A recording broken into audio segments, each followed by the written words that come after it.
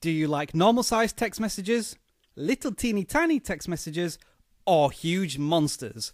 Well, here's how to change the font size. This is a standard text message font size which fits very well onto your Samsung Galaxy S4. But did you know that you can change the font size of your text messages by using the volume rocker on your phone? To make text messages bigger, press the volume up button. And make text messages smaller by using the volume down button. Simple stuff when you know how to turn this feature on. To do this, go to your text message conversation list screen and press the menu button and then select Settings. Scroll down to the Display section and then tick the Use Volume Key checkbox.